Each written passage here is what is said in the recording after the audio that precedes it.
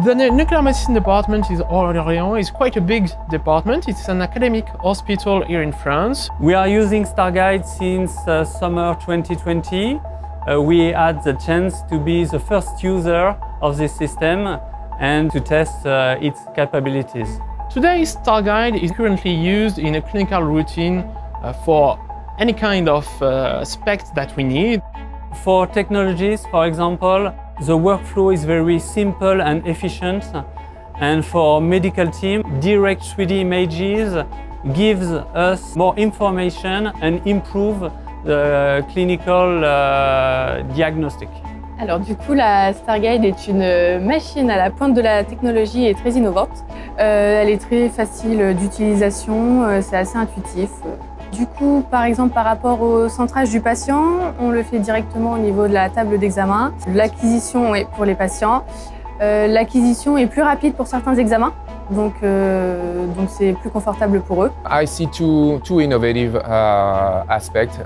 The first one is the way to acquire images, and the second one is the collimator shape. The collimator is able to give a very good spatial resolution and very good sensitivity, and is also able to provide images through a wide range of energy.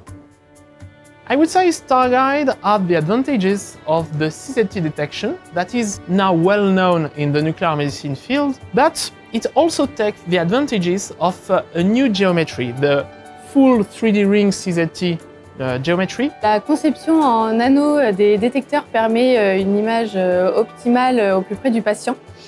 On peut aussi effectuer une imagerie focalisée rapide et ciblée en haute résolution.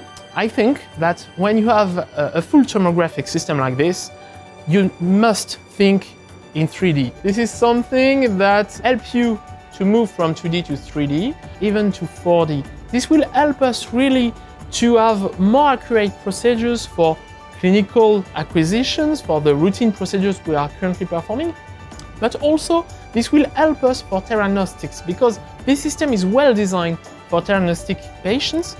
The relationship with GE were excellent. We have a very fruitful partnership with them, and GE teams were very responsive to adapt the system to clinical use. We continue to work with them for future development.